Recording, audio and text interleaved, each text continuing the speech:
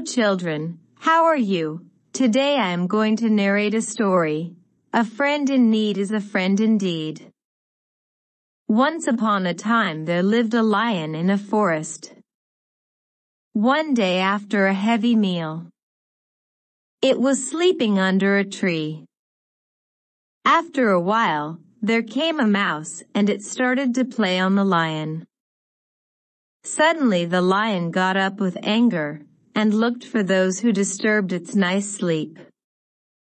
Then it saw a small mouse standing trembling with fear. The lion jumped on it and started to kill it. The mouse requested the lion to forgive it. The lion felt pity and left it. The mouse ran away. On another day, the lion was caught in a net by a hunter. The mouse came there and cut the net. Thus it escaped. Thereafter, the mouse and the lion became friends. They lived happily in the forest afterwards. Moral: a friend in need is a friend indeed. Thank you.